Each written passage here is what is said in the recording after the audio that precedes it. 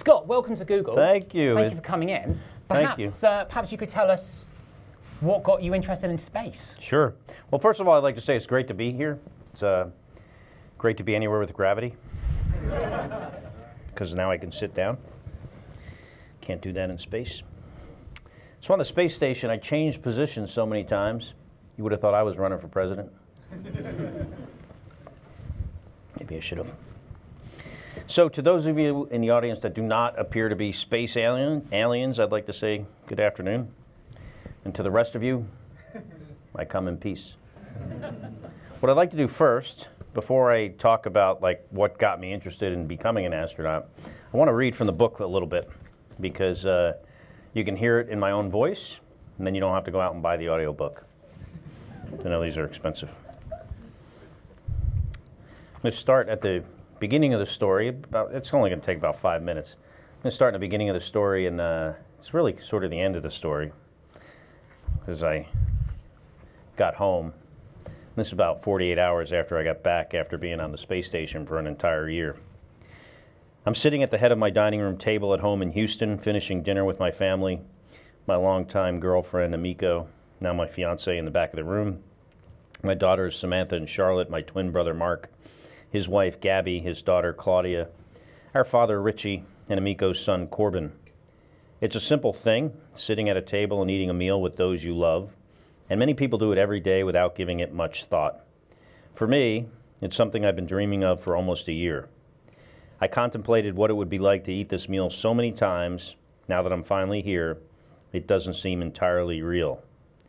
The faces of the people I love that I haven't seen for so long, the chatter of many people talking together, the clink of silverware, the swish of wine in a glass, these are all unfamiliar. Even the sensation of gravity holding me in my chair feels strange. And every time I put a glass or a fork down on the table, there's a part of my mind that is looking for a dot of Velcro or a strip of duct tape to hold it in place. I've been back on Earth for 48 hours. I push back from the table and struggle to stand up, feeling like an old man getting out of a recliner. Stick a fork in me. I'm done, I announce. Everyone laughs and encourages me to go get some rest, so I go to sleep. Then I wake up a few hours later with flu-like symptoms, not feeling very well at all. I struggle to get up, find the edge of the bed, feet down, sit up, stand up. At every stage, I feel like I'm fighting through quicksand. When I'm finally vertical, the pain in my legs is awful, and on top of that pain, I feel something even more alarming. All the blood in my body is rushing to my legs, like the sensation of the blood rushing to your head when you do a headstand, but in reverse. I can feel the tissue in my legs swelling. I shuffle my way to the bathroom, moving my weight from one foot to the other with deliberate effort, left, right, left, right. I make it to the bathroom, flip on the light, and look down at my legs. They are swollen and alien stumps, not legs at all. There are no kids in here, right? No kids? No kids work at Google? Not yet? Oh shit, I say. Amiko, come look at this. She kneels down and squeezes one ankle, and it squishes like a water balloon. She looks up at me with worried eyes. I can't even feel your ankle bones, she says. It was about 400 pages after that. But anyway, so how did I get interested in becoming an astronaut? What was the journey between I want to be in space and there? Yeah, so, you know, I was this atypical kind of kid that became an astronaut, because when I was younger, I was a really bad student. I didn't do well, not something I'm proud of. I spent more time looking out the window, wondering what was going on outside, or looking at the clock, trying to will it to run faster just so I can get out of the classroom, than I ever did paying attention in school. I managed to graduate from high school in the bottom half of my class, and I went on to college because I was supposed to go to college, I thought. I actually went to the wrong school. Now, I don't mean I went to this school thinking this one over here was a better fit for me. What I mean is I applied to and got accepted to and showed up here thinking I was going to this other school. Quite possibly the only person that has ever done this. And I get to my college and I'm there for a few days and I'm like, hey, when's the football game? And they're like, we don't have a football team. That's that other school in Maryland. And I was basically, you know, doing the same thing I did in high school. It was impossible for me to pay attention. I think if I was a kid today, I'd be the kid with ADD or ADHD, and maybe I would have gotten a little bit more help, because we know what that is. I couldn't study, wasn't doing well. Eventually, I'm really not even going to class. One day, I just happened to be walking across the school campus, and I go into the bookstore, the college bookstore, to buy like gum or something. Not a book. Was not a big reader. I walk into the bookstore, and I happen to see this book on the end of the shelf. It's got this red, white, and blue cover. It's got a really cool title. Made me pick it up. Not this book. Made me pick it up. Looked at the back, interested enough in what the back said that I looked through it. Took my gum money, purchased the book, went back and laid on my unmade dorm room bed for the next 3 days and read the stories of the fighter pilots that became the test pilots that became the original Mercury, Gemini, and Apollo astronauts. The book was The Right Stuff by Tom Wolfe. I think a combination between, you know, what these guys were doing and how Tom wrote in this creative nonfiction way just captured my imagination. And I felt like I had a lot in common with those guys, the early astronauts and test pilots that became astronauts, with one exception, and that is I was a bad student and I couldn't pay attention. And I thought, you know, if I could fix that one thing, solve that one thing, maybe I could be like them. Maybe I could go and fly airplanes in the Navy, land on an aircraft carrier. Maybe if I did well at that, I could become a test pilot, later possibly an astronaut. And I know what you're thinking, you know, 18-year-old kid reads a book, decides he's going to become an astronaut. You know, it's kind of science fiction. It's, you know, it's a giant leap. Really what it was, you know, it started with something very, very challenging, very hard, which was to teach myself how to pay attention and study. Once I figured that out, it really became one bunch of very, you know, smaller, manageable steps, always with, you know, opportunities to fail, but always somehow managing my way back on course. And if you consider that I read that book at 18, fast forward 18 years later, I was 36. I was flying in space for the very first time as the first American astronaut in my class of 35 people to fly. That's a pretty remarkable comeback that for me is even hard to believe. Thank you very much. Yeah. That's very, very cool. The whole book is absolutely fascinating. I wondered if you could talk about, well, certainly I learned a lot about the International Space Station itself. And you spent a long time up there, Yeah. a year the last stint. What's it like living on the ISS? Well, it's there's a few things about it that come to mind, right? It's fun, for one. You know, you're floating, which after you getting over the novelty of it being fun, it's makes most things harder to do. You know, there's a few things easier. You always say there's two things easier to do in zero gravity: moving heavy objects, and you know, getting in awkward positions like to hook up the coax cable on your TV. Much easier when you can turn upside down or sideways. Actually, I said this to a kid last night, and he pointed out a third thing. And he said, acrobatics is also easier. Absolutely right. Everything is harder because you can't put anything down. No, you'll lose it. Even brushing your teeth is hard. You know, you have the toothpaste, the toothbrush, maybe a cap on the toothpaste, and then you have nothing to do with the toothpaste after you brush your teeth because there's no sink. You can either spit it out into a tissue, which is uncomfortable in zero gravity, or you can swallow it. And half the people do one thing. I swallowed my toothpaste for a whole year, which I don't recommend. You also have an incredible view on the space station, but it's a hard place to live and work. Maybe it wouldn't be hard for you guys because you guys spend a lot of time at work, but they make it really nice that you want to spend time at work. But when you go to sleep, you're at work. When you wake up, you're at work. You can't go outside. No sun, no wind, no rain, no freedom of choice to do what you want to do when you want to do it. Challenging because you're living in this very risky environment. You always have to be ready for an emergency, even when you're asleep. But it's also this magical place It's like living in Disney World.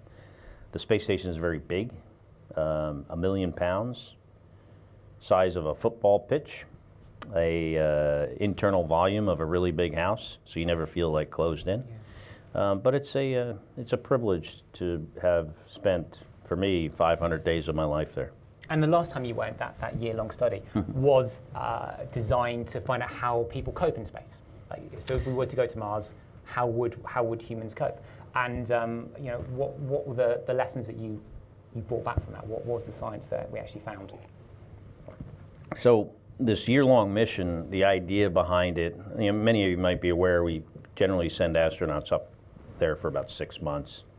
It's usually like 4 to 5.5 is how the schedule works. But NASA started talking about sending an astronaut and a cosmonaut to the space station for a year with the idea of, you know, someday we're going to go to Mars. To get to Mars, it's going to take 200 days to get there. You'll have to spend a year on the surface. So, you know, you're not in zero gravity, but essentially you're still kind of in space. You know, Mars doesn't have much of an atmosphere. It's got 1/3 of the gravity of Earth, a lot of radiation. It's going to take you 200 days to get home. And there are things that happen to us in space, to our physiology, that we need to understand more about: bone loss, muscle loss, effects on our vision, effects on our immune system, the radiation effects on us at a genetic level. So we wanted to study this for a longer period of time and study it while we have the space station, which is an incredible facility to do science, before we lose that in the next, I don't know, 6 or so years. So the idea behind this year-long mission is to someday go to Mars. And there was also a side component. So it was me and this cosmonaut up on the space station for a year. There's also the side study with my brother and I, because he's an identical twin. NASA has had data on him since 1995. He's familiar with how things work. He spent some time in space as well. He flew 4 times. He spent 50 days in space. So I would say 50 compared to my 500. Every chance I show that to my 50. Not there's competition. No competition at all. Yeah, so the idea behind this genetic study with my brother and I is to see how the space environment, the radiation, the stress, the microgravity perhaps affects us genetically. And they have found some interesting results so far. Great. And that's quite a longitudinal study, I assume they'll... Yes, it'll go on for the rest of my life. And, you know, the way NASA science works is, you know, it's not driven by, like, investments and schedules and trying to get results out because you're in competition with somebody else. So it generally takes a few years. So generally, from the time you collect the data, it's like 3 to 5 years to a result. Okay, great. So you want to get to the ISS, of course. So talk us through the process of finding out that you're going to be on a mission, through to actually arriving either the Suez, or there's obviously a lot of training, years of training that build up to that. Yeah, so I became an astronaut in 1996 after, you know, spending time in the Navy as a fighter pilot, flying the F-14 Tomcat. And then as a test pilot in the Navy, and then I went on to NASA. And then for the next few years, you basically get a PhD in the space shuttle, because it's the most complicated aerospace vehicle ever built. 2,000 switches and circuit breakers inside, you know, some of which, if you throw a switch or push a button at the wrong time, you blow the thing up. You or your crew members along with you. And yeah, so I spent most of my time over the next, you know, 3.5 years just, you know, for this kid that probably had ADD, you know, learning how to fly this most complicated thing was a challenge. And I worked really hard at it. Happened to get assigned to my first flight, not in a traditional way. You would think you would come into a large room and somebody would announce that, hey, you've been assigned to this mission, congratulations. The way I found out is the commander of the upcoming mission I was going to be on, this Hubble Space Telescope repair mission, he said, hey, come in this office, I need to talk to you. And I'd never really talked to this guy before. He was this space shuttle commander, kind of you know, had a little bit of reputation. He pokes me in the chest and he goes, you better have your shit together, because we're flying in space in 6 months. Like, yes, sir. I'll get my shit together right away. And we wound up flying 9 months later because of some delays, but pretty soon you've kind of made terms with your situation. You consider the risks. About, after this last accident we had, you have a 1 in 70 chance of dying on this flight. It's kind of like if I took a deck of cards and, left the jokers and all the extra cards in it. I threw it out in the audience, a couple decks of cards. Everyone that got the ace of spades didn't go home tonight. That's how risky it is. Demonstrated risk. And so you think about that leading up to your first mission and even subsequent missions. Every flight I always wrote letters to my family. I would give them to my brother, and then when I came back, he would throw them in the garbage. The idea was if I didn't come back, he would hand them out, and I did the same thing for him when he flew. And pretty soon you're heading up to the launch pad on your first flight. Mine was on the Space Shuttle Discovery, and the launch pad is completely abandoned because the shuttle's a giant bomb on the top of this hill, fully fueled 5 million pounds of liquid oxygen, liquid hydrogen, 2 solid rocket motors. Place is abandoned, with the exception of you and your 6 crewmates and a few people that are going to help you get strapped in. You get in the space shuttle about 3.5 hours prior to launch. You get strapped in tight, you're lying on your back in your orange pressure suit. The guys and girls that get you strapped in, they bolt the hatch closed and take off. You get about 5 miles away. Clock starts counting down towards 0. And you're getting all these systems ready for launch, the auxiliary power unit that powers the hydraulics, the electrical system, all the different engines, the main engines that you use for liftoff, environmental control system, which is the life support system, the computers. They all have to be perfect. Clock gets to 9 minutes and it stops. That's to give you time to catch up if you happen to be behind on what you're doing. It's also the time you think, man, this is really stupid. Flying into space for the first time. It's not something you really expect to ever think you'd do, for real, at least for me. This kid that couldn't do his homework. But you can't get away, right? You're strapped in and hatch is bolted closed. Plus, you wouldn't want to be the first astronaut ever running away from the rocket. That wouldn't look good on the CV. No, it'd be a bad thing. Yeah, that would not be good on your resume. Ran away from space launch. First ever. Clock picks up, gets to a minute and 30 seconds. At 30 seconds, the space shuttle computers take over the launch. 6 seconds, the main engine's light, 1 million pounds of thrust, but you don't go anywhere. You're bolted to the launch pad by these 8 giant bolts. The clock goes 5, 4, 3, 2, 1. Those bolts are exploded open. Simultaneously, the solid rocket motors are lit. And it feels like the hand of God has just picked you up off the launch pad and is throwing you out into outer space. You feel every pound of that 7 million pounds of thrust. And I know if you've watched the shuttle launch on TV or been there in person, it looks like it's like lifting off slowly. When you're inside, there is nothing slow about this. You get the feeling you're going somewhere. You're not sure where you're going, but you know you're not coming back to Florida. And after 8.5 minutes, you're flying around the Earth at 17,500 miles an hour, floating around the Earth in 0G. Now, to contrast this with the shuttle launch, or the Soyuz launch, the shuttle and the Soyuz, I flew twice on the shuttle and then twice on the Russian Soyuz. And the shuttle was disbanded in? 2011 was the last flight. So the only way for a manned launch to the ISS is now the Soyuz? Yeah, so now our access to space for China has the ability to launch people. They don't do it very often. But, the access to space for the rest of the world with people is through Russia. And the Soyuz and the shuttle are similar in that, they both launch people into space, and that's where the similarity stops. My first Soyuz launch was in 2010, and then I flew my last Soyuz launch. I launched in March of 2015 for this year in space mission, landed a year later, practically. And just to contrast, I'll tell you a little bit about the Soyuz launch.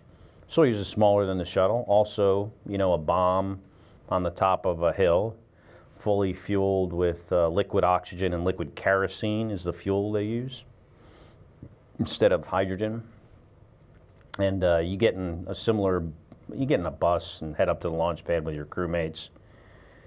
Soyuz is a bomb on the launch pad on the top of this hill. just like the shuttle. But you get up there and the place is not abandoned. There's like 100 people up there milling around the base of this fully fueled rocket.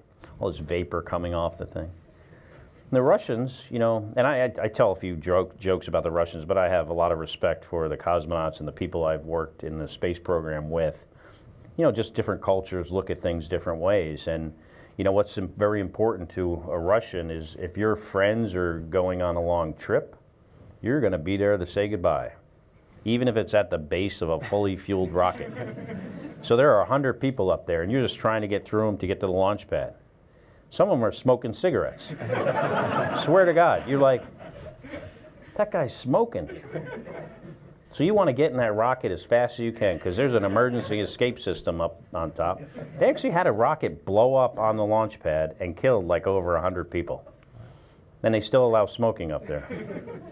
So you get in, and it's cramped, it's loud, it's hot, your visor's fogging up. You're all strapped in tight a few hours before launch. There's no countdown clock in the Soyuz. They didn't seem to need to put a countdown clock in there. This was going to be one of the rockets that like launched nuclear missiles during the Cold War. After a while, you're like, hey, what time are we leaving? It's like 10:10, right? Is that Moscow time or Baikonur time? Eventually, someone comes up on the radio and says, ignition. And I could just picture that guy smoking, just running out there with his lighter. Yeah, asking the same question, what time are we launching? Yeah. And then, you know, you do lift off slowly in the Soyuz because there's no solid rocket motors, but still within 9 minutes, you're flying around the Earth at 25 times the speed of sound. I quite liked, you talked about the rituals as you launch, and the Russians have so many. It seemed to be that, well, it worked the first time and no one's dead, so let's keep doing. Perhaps you could talk through a couple of the stranger ones. You know, yeah, the Russians are a little bit more superstitious than Americans, I think, by culture. But we also have superstitions in the U.S. space program. As an example, after you get suited up in your orange spacesuit, you play you play a card game, low ball poker. It's got a specific name. I forget the name of it. I think I may have mentioned it in the book. But the commander of the mission has to lose, or you can't leave the building. And if he is doing really well, people start to get nervous because you're looking at this clock, and you have to be walking out at a certain time because you have this schedule to keep.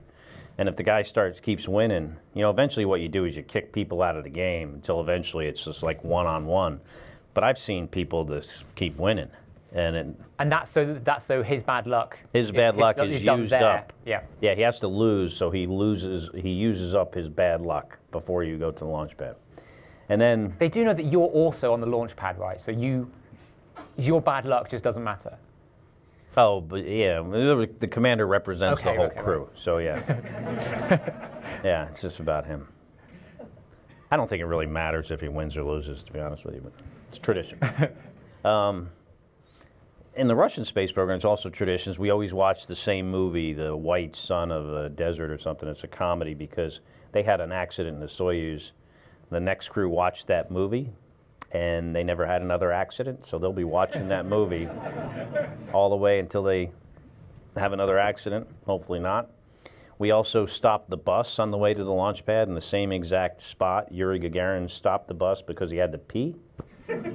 So we get out of the bus, we undo our pressure suit that's just been pressure checked, extensively pressure checked. We break the seal, and we pee on the bus tire in the same spot Yuri Gagarin peed. And the female astronauts bring a small bottle with them as well. Yeah, they bring a bottle. I've heard they spray either water or, in some cases, urine. If they're really superstitious, they brought some of their own urine with them so they don't have to completely get out of the suit. You know, it's funny, though. People are like, wow, you do that pressure check, you spend all that time to make sure the suit works and is sealed, and then you just go undo the whole thing and get into the Soyuz. They say, I can't believe the Russians do that. And I go, we do the same thing in the U.S. We just have a bathroom on the launch pad, the last toilet on Earth, and if you're leaving Earth, you're damn well going to use that last toilet. So you do the same thing. You get out of your suit, you pee, you put it all back on, get in the shuttle and go. That's great. I mean, launch. That's great. I'm sort of interested with your year in space. How did you cope with the isolation? There's a period in the book where you talk about you were the only person in the US section. Yeah. I mean, did it start off as a few, I've got the air to myself, a bit more space? Is isolation training something that you get taught? No, it's not something they teach you. They definitely make sure you're not like claustrophobic. When you do the astronaut selection, they'll actually, hook you up with a heart monitor, put you in a small rubber bag, thick rubber bag, zip it up, and push you into a dark closet and leave you there, not telling you how long you're going to be in it. And there's no way you could fake not being claustrophobic in that environment. But they do check that. You had a nap, you say? Yeah, I fell asleep. Smart. Yeah, but I was fortunate in that I flew for 6 months before I flew for a year, which is good training for a year in space because I knew what I was getting into. I actually like being on the U.S. side of the space station by myself. Not that I don't like the people I'm there with, but it's just easier in a lot of ways. It's very quiet. It's peaceful. When you put something somewhere, you know it's going to be there when you come back. You can have it very orderly. So actually on this last flight, I was alone basically on the U.S. side of the space station for about 6 weeks. Okay. Yeah, it wasn't bad. I liked it. But to answer your full question, how do you deal with the isolation? You have good connectivity with Earth. I mean, you can make phone calls, you have email, you have video conferencing capability. I mean, people are amazed at the ability we have to communicate with the ground, which I find fascinating, that people are shocked. You can have email in space? I'm like, yeah, satellite communication, the satellite, I mean. And with the internet, I guess social media plays an increasing part in an astronaut. Yeah. That public perception thing. Did you use social media, the online? Yeah, I did. Before I launched, President Obama invited me to the State of the Union address, and he during the address, he challenged me to Instagram the experience. So, of course, I tried to do that as best I could. I actually felt like, engaging with the public with, social media was kind of a responsibility. The public pays for this program, and to keep them involved is important. It was also good for Amico and I and our relationship, for us to have something that was kind of like a personal project to do that had, daily feedback in how well you were doing at it with likes. Because Amico worked in PR for NASA. Yeah, she worked at the NASA Public Affairs, although they made her do this as outside of her work hours, which is hard to believe that was the case. But yeah, so I tried to engage the public. I often would have, in my free time, do some like tweet chats and things. One day, actually, I'm answering questions on a Saturday on Twitter, and President Obama asks a question. He says, "Hey, Scott, do you ever look out the window and just freak out?" And I'm like, "No, Mr. President, I don't really freak out about anything except getting a Twitter question from you." Within seconds, Buzz Aldrin jumps into the conversation, and he says, "Mr. President, he's only in low Earth orbit." I went all the way to the moon. So I got trolled while I was in space by the second man on the moon. It's like the greatest thing that's ever happened in my entire life. What's your next big challenge? I'm interested. Sort of, you're not going back into space. Presumably, that part of your life is finished now. You're still heavily involved in NASA, though. You're on the board to decide who's the next program. I call my next big challenge tomorrow. Okay. The Abbotts has been going one day after another, especially writing this book. We've been on this book tour since October 16th, with one day off on the weekends. It's challenging coming back after a year in space. You don't feel well. It's hard to adjust back to life without this very stringent schedule. I went from being a government employee for nearly 30 years to basically an employee, like I don't even know what the right term is, a small business owner with, you know. Freelance. Yeah, like a consultant, and had to establish like very quickly two like kind of high-end keynote speeches. I wrote this book which took like 18 months.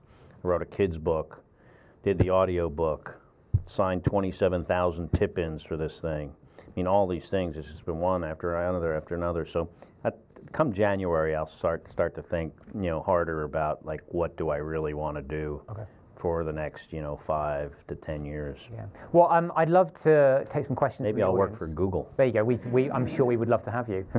So have a think about some questions, and we'll pass the mic around. I've got one more. You talking about? Speaking, let me no, go on. First. Just made me think of this. So speaking of Google, so I'm in Russia, and the head of the NASA office in Star City, and I was like the lead NASA guy there, and the guy who was like the safety engineer, he says to me one day, he goes, "Hey, I want to show you something." He opens up his computer, and he says, "See this?" And there's a little rectangular window, and it said Google underneath. He said, "See this? You should invest all your money in this right now." And I'm looking at it, and I'm like, nah, I don't get it. How wrong I was. Fair. Agree. You talk about being in the astronaut office and being surrounded by these great astronauts of history, of which one was Senator Glenn. Yeah. Have you ever thought about going to politics? Is that something you'd be interested in? You know, I think I would have a lot to contribute. The problem I have is, well, there are a few problems. One is that I'm neither a Democrat nor a Republican. You know, in the U.S., I'm not a registered independent, but I've voted for Republicans, I voted for Democrats. I'm kind of in the middle. On some issues, I look like a Republican. On others, I look like a Democrat. But the bigger problem is in the United States, and you guys might not even understand this because this is a uniquely U.S., perhaps a uniquely U.S. thing, but we have two things that prevent moderates from winning elections. One is called gerrymandering. And gerrymandering is when you create a political district that includes all the people of one party. And what you do is, if you're that party, you sue the government to say, I'm going to take this swath, and it's going to be mostly Democrats or mostly Republicans. And the people in the United States that run in the primaries are the hardcore people in the party. They're the extreme right or the extreme left. And if you're running in one of these gerrymandered districts, if you're a Democrat and you're running in a gerrymandered Democrat district, you have to be on the left side of the party, the extreme left, likewise the extreme right for a Republican. So you can't even get on the ticket unless you're an extremist. And the key, you either have to be an extremist or you have to be a very clever liar. You know, you have to make believe you're on the extreme and then somehow pivot to the center. Very, very hard to do. So it doesn't make the situation, you know, acceptable for or workable for people that are moderates. We have an independent party in the United States, but it's not one that's ever been very successful because of things like this thing called Citizens United. You know, Citizens United was a lawsuit, but it allows corporations to give unlimited amounts of money to political action committees that support candidates. So basically, you know, you become beholden to these donors that are giving you tons of money. And if you don't want to be somebody's, you know, working for some corporation when you're really supposed to be representing the people, it's hard to win. But you did vote from space. I voted, yeah. Yeah, was that quite an easy process? Yeah. Yeah? Pretty easy. I didn't have to wait in line. Just pop the ballot. Yeah, that's good. Questions? Must be good questions. Yeah, there's a microphone on your left. Hi, thank you so much for coming to visit us. Really appreciate that. Question about the Hubble telescope. How was it? How was it to work on? What's it like? So yeah, my first flight was to Hubble, and it's really big. It's like the size of a school bus, maybe bigger. One side of it that you rarely see is, I don't know why you rarely see this side, but the one side always faces the sun. It's kind of like burnt.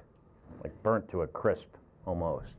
And but it's amazing to see an instrument that's been out in space for so long that has shown us more about, at least the general public, more about the universe than anything else ever.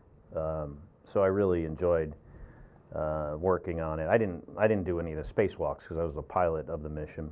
We actually launched right before Y2K on this flight in December, and NASA had us land early because they were worried that the computers on the space shuttle were going to divide by 0, and we were going to go through some wormhole, end up on the other side of the galaxy. We'll have to wait another 1,000 years to see if that would have happened. You did get to see the outside of the space station quite a lot, and was that you discussed how you talk about how that was kind of you could see the tiny asteroid or pop markers? Yeah. I had the opportunity on this flight to do 3 spacewalks. I'd never done a spacewalk before because, as the pilot or commander of the space shuttle, you just don't do them because it's risky and you're critical to landing the spacecraft safely. The mission specialists are more expendable. But yeah, going outside for the first time is pretty crazy. Neither of us had done a spacewalk before, so I was the more experienced guy, so I got to go out first and open the hatch. And you open the hatch and Earth is 250 miles below you, and you're going 17,500 miles an hour, and you're making sure you're... For one, it's hard to get out because the suit and the hole that is the hatch are like almost the exact same size. So, and it's square. The suit's kind of square, but the hatch is round. It's like putting a square peg in a round hole. It has to be perfect to get out. And it feels like, at first, you're kind of climbing down with your head down towards the Earth, although, you know, you don't have gravity, so you don't physically feel like you're upside down, but visually you feel like you're upside down. It was interesting when I got halfway out, all of a sudden my orientation, my reference frame shifted. So now all of a sudden I felt like I was climbing out of the sunroof of a car, and there was this alien planet over my head, like in a science fiction movie, like right there. And I felt like I was on Earth, and there was this alien planet, and it looked like it was just going to come crashing down upon me. Wow. But I had to really focus so I didn't like lose anything, or very distracting, that kind of situation. I think you talk about if you lost focus and were no longer tethered to the ISS, you're done for. And if you are a mile or an inch away, it's well, you know, in the U.S. suit, we do have a jet pack that has a little bit of fuel that you could potentially fly yourself back if you became detached. It's challenging to use. Often when you're practicing this in a VR situation, you miss the station altogether. And in those cases, you know, if you're an inch away and you can't reach, you might as well be a mile away. The results are still the same. Wow. Who's got the microphone? So I'm interested to hear what the experiences were like once you returned to Earth after you're in space, and was it harder to kind of readjust from a mental or a physical perspective? Yeah, so there's I think 2 general adjustments. There's the physical and the psychological part. Physically, you know, at first you're nauseous, although, you know, I didn't throw up this time. I threw up after 6 months. Surprisingly, I didn't throw up after a year. I wish I could have, but I couldn't. I would have felt a lot better if I could have just puked my guts up. I don't know if some of you ever saw pictures of me coming out of the Soyuz. I don't know if there's one. I'll find one. Yeah, but anyway, I had this. It's interesting. The UK book has different pictures, but I had this big smile on my face when I landed, and it was not because I was feeling well, because I wasn't. I was just trying to look better than the 2 guys I was with. I was actually hoping to get an Academy Award, but I understand they sometimes make mistakes. So maybe next time I fly in space for a year. You talked about that they carried you to chairs for the Russian doctors, whereas actually you wanted to walk out. You could walk if you had to. You wouldn't walk well. The first time I started walking, I make a comment. There's actually this PBS special that just came out, and they actually show the video of me in the tent doing some post-flight tests right after I got back, and I say something like, you know, I'm walking, and I'm like going like this. I'm walking like Jar Jar Binks. Felt like Jar Jar Binks. But for the first few days, you're sore, your joints, your muscles are stiff. I was nauseous for a week. Anywhere my skin touched anything, I had rashes and hives for a couple of weeks. Like I said, when I was reading, when I stood up, my legs would swell. I could actually see them swelling. No kidding, just like this. Feeling all the blood just infusing in the bottom of my legs. It was like, man, this is not good. And how long did that take to get over? I would say the physical stuff, completely a couple of months. Okay. The mental part of it, probably more like 8 months. Wow. Because you live in this very controlled environment where you have a schedule that you are following, every 5 minutes. Now, sometimes the blocks of time that are dedicated to your activity are 10 hours if it's a spacewalk. Other times, if it's throw this switch, it's 5 minutes. But you are following that all the time for a year. And then when you get home, you don't have that anymore. Both times after my long flights, I would find myself just sitting on the couch with all this stuff to do, but because no one was telling me when to do it or what I had to do, I just sat there. And it took a while to readapt to living on Earth. There are actually some good physical things about being in space for a long time, and that is when you don't use your feet, all the calluses, they fall off. It takes a few months. It's kind of disgusting when you take your socks off and you get this big cloud of foot dandruff. You never want to take your socks off in the vicinity of one of your crewmates. But then when you get, after a few months, you have these baby feet. And after my first long flight, when no one knew who I was and that I was up there, like 2 days after I got home, I went to get a massage, one of these commercial massage places. At the end of the massage, they rub your feet. The ladies rub my feet, and she says, "You have the softest feet I have ever felt my entire life." All I said to her was, "Thank you. I'm very proud of them." Then I left. He's probably still talking about that bald guy with the soft feet. Let's take a question over here. You have a unique experience working with Russians, and I'd like to ask you about how would you like to see the future of collaborations with Russia in manned flight. Yeah. Yeah, I think our space cooperation with Russia is a great example of how two countries that at times were enemies, sometimes not friends, often conflict, but how we can work together in this international program for something that we both believe in, feel strongly about, and do it as a team. And in space, even on the ground, preparing for spaceflight, any kind of conflict that we ever had, our governments ever had, does not affect our working relationship. We are friends, we are colleagues. What is more important to us is supporting one another, our personal safety. We have to rely on each other sometimes for our lives. That any issues between our countries, we never really even discuss much. Sometimes you do. Like when I was on the space station, it's when Russia moved into Syria, and there was real concern that pretty soon, due to some kind of accident, the U.S. and the Russian military would get into some kind of skirmishes. Fortunately, that never happened. We talked about that on the space station, but we were talking about it kind of in an abstract way, like we were talking about not the United States and Russia, but like China and Germany. And then we just realized, hey, this is on Earth, and we are in space, and those issues don't really translate up here.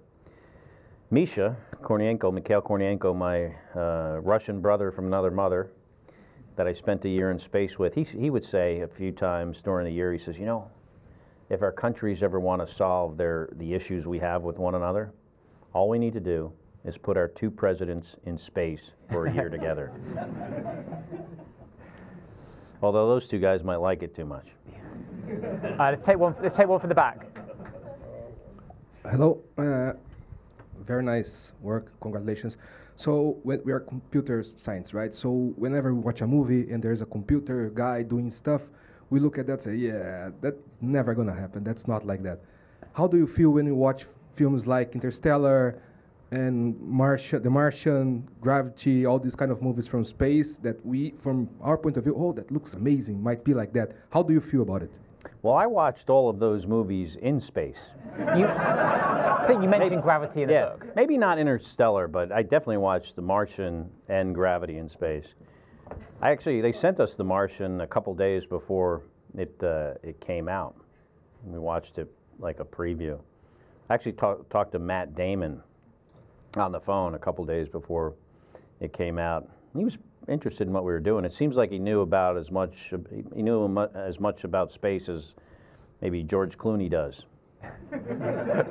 But yeah, The Martian was pretty accurate, I think. You know, there are always things that are wrong with these movies, like, you know, that storm they had on Mars. There's like no atmosphere on Mars. You wouldn't have some like 800 mile an hour. You might have an 800 mile an hour wind, but it's not going to knock anything over, you know, because there's no air. The other thing that was weird with The Martian is they always called the commander, the female commander on the rescue ship, they would call her Commander. We're on a first name basis. And then Gravity, you know, Gravity's got all kinds of technical problems with it, but it's exciting movie. I think it's good that they took that license to make it really dramatic. We watched it on the space station. They had this screen set up in the Node 1 of the space station, which is the U.S. laboratory module is in the back. And it's kind of like watching a movie of your house burning down while you're inside of it.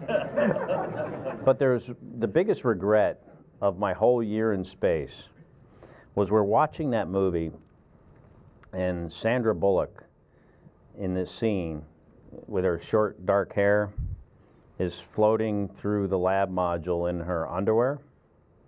And Samantha Cristoforetti, this Italian astronaut woman, with her short dark hair, comes floating by in her like spandex like gym shorts she ran in and a t-shirt, looking exactly like her. And I'm thinking, I got to get a picture of this.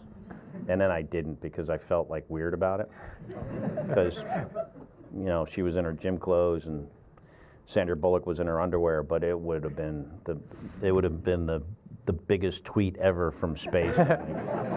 You actually, I think you talk about. I talk about that in the book. And you were compared with Mark Watney unfavorably when you let some flowers. Yeah. Well, you didn't let the flowers. The system let some flowers. I was just following NASA's rules on taking care of. We grew some vegetables, lettuce in space, and we grew some zinnias, flowers, which apparently you can eat, but you don't eat them. The idea being, if you can, you know, grow a flower, you can grow maybe something like a tomato. And I was growing these flowers and just following the directions, water them, don't water them, water them.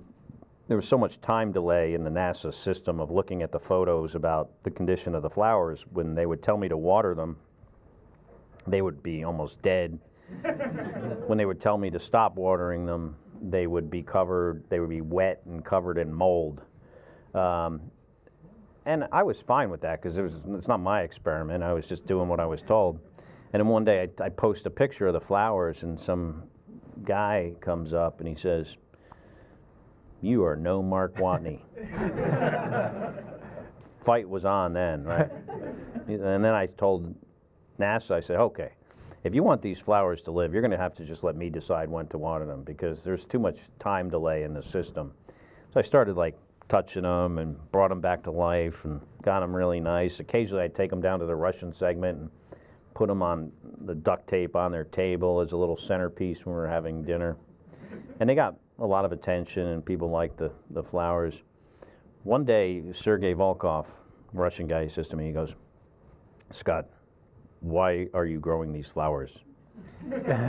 And I say, "Sergei, we're growing these so if we can grow these flowers, maybe we can grow something that's more nutritious, that we can eat to supplement our nutrition on the space station, especially if we're going to Mars."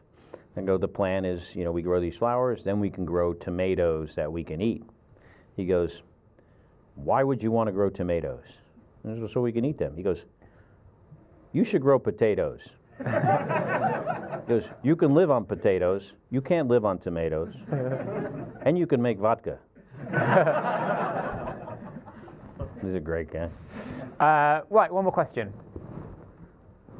Yeah. Hi, thank you very much for your talk, very inspiring. Can you share some thoughts about the potential of building a colony on Mars? The necessity, feasibility, and maybe even timeline? What about the journey to Mars and Yeah. then a colony to Mars? You know, I was asked a question when I was on the space station by a reporter, and the question was, now that NASA has determined that there is liquid water on Mars sometime during the year, will that help us get there any sooner? And I said, I don't know, maybe. Now if we found money on Mars, that would help us get there real quick, because that's what we need is money, right? My brother often says, you know, going to Mars is not about rocket science, it's about the political science. You know, I think we know a lot of what we need to know to get a crew to Mars, to support them on the surface. It's just going to be really expensive. And to do that, you need, you know, representatives in government that are science-minded people, that believe in science. We don't have enough of that in the United States. So I think us getting to Mars is doable. I think it's doable today, but I don't think it's going to happen anytime soon. Because at least in the U.S. government, I mean, my concern is less about going to Mars than it is about members of Congress not believing that 97% of the experts, scientists, are correct when they say we are responsible for, in some ways, responsible for climate change. That's a bigger concern of mine. You know, when you have people that are not, don't come from a technical background and can say, I disagree with all these experts, I mean, that's arrogance to an amazing degree that we have to get past that before we can do anything like going to Mars someday. Do you think that, so I have one more question on commercial space travel. So with Virgin Galactic and SpaceX, the space tourism seems to be inching ever closer. Do you think that we'll ever reduce the risk enough that that will happen? You talk about the 1 in 70 odds. You know, do you think that's where the risk lies? Absolutely. You know, absolutely. I think we are on a cusp of you know, technological advances that, you know, whether it's in space flight or self-driving vehicles, self-piloted cars, I think, you know, we're kind of getting into a revolution. You know, certainly with space flight, you know, it's going to be risky. People will die, just like in the early days of aviation. But, you know, hopefully within our lifetimes, you're going to be able to, you know, hop on a rocket-powered airplane or whatever you want to call it and be in New York in 30 minutes. Which would be really cool. Would you be first in line for that? It depends on how much they paid me. Okay. That's fair enough. Yeah. All right, let's take one more question. I think we've got One time. more question, and I want to just leave you with a final thought. Great. Man at the back. Thank you. So my question is, like, thinking about your entire career from first day at school to first time flying on your own, first time in space, doing a spacewalk, like, what was the biggest jump in scariness?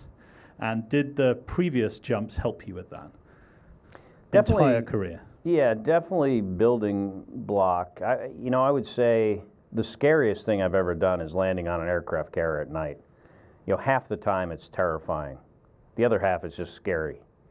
The most, like, holy shit moment, though, would be the first time you fly in space and those solid rocket motors light, and you feel every pound of that 7 million pound of thrust. And that's more than a holy shit moment. That's like a holy something else moment, where it is so shocking that, and so surprising and so unexpected that when I flew my first flight like 3 years before my brother ever flew into space, so I had 3 years to explain to him what that was going to be like. And he was a combat pilot, flew the A6 in the Gulf War, test pilot, same astronaut class, basically, you know, same DNA as me. I tried to explain that to him. When he landed and the hatch opened and he came out of the shuttle, the first thing he said to me, I was waiting right there, he said, I had no idea what that was going to be like. None. I mean, that is how amazing, absolutely amazing it is. Thank you. So before we leave, Yeah, final thought. I'd just like to leave you all with one final thought on my experience in space, and that is, when I was leaving the space station, this is a space station I spent 500 days of my life on over 3 flights. I flew my first flight to Hubble. It was a week. Second flight was 2 weeks. Third flight 159 days. Fourth flight was 340. Some smart guy told me that's a second-order polynomial. If you graph it, if I fly in space again, I don't really come back. It goes asymptotic almost. Maybe it's like a 5.5-year mission. But I'm leaving the space station. I'm looking at this thing out the window, what I can see from the little window, and I'm thinking, we built this thing, 1 million pounds, the size of a football field or pitch, football pitch, while flying around the Earth at 17,500 miles an hour in a vacuum, in extremes of temperatures of plus and minus 270 degrees, built with this international partnership of 15 different countries, different cultures, different languages, different technical ways of doing things, put together by astronauts and cosmonauts in space in these difficult-to-work spacesuits, connecting these modules, some of which had never touched each other before on Earth. First time they ever met was in space. This is the hardest thing we've ever done. Absolutely convinced of it. Harder than going to the moon. And if we can do this, we can do anything. If we want to go to Mars, we can go to Mars. If we want to cure cancer and put the resources behind it, we can cure cancer. If we want to fix our problems with the environment, challenges in my country, in the United States, which there are many, I think they are all solvable. Challenges you guys have in your industry, in your country here, or wherever you may come from. I was absolutely inspired after spending a year in space that if we can dream it, we can do it. Thank you very much, ladies and gentlemen. Scott Kelly. Thank you.